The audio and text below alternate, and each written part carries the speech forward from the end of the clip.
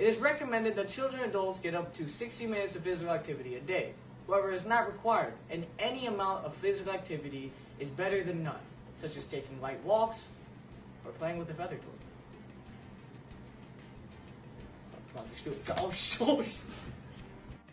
While exercising, it is more important to focus on the form and the duration of the exercise rather than the weight, like taking a long walk instead of hard sprinting at 20 miles an hour.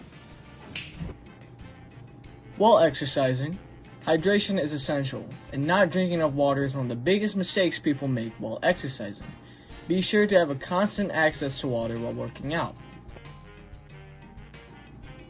Caffeine is highly addictive and can be found in many energy drinks and energy powders.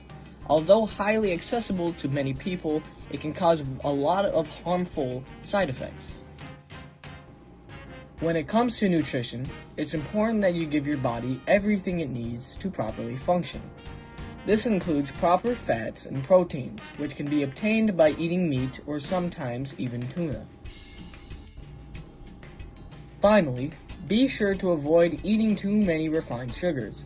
Although sugar isn't necessarily bad for you, the sheer purity of sugars in many foods is much higher than natural concentrations.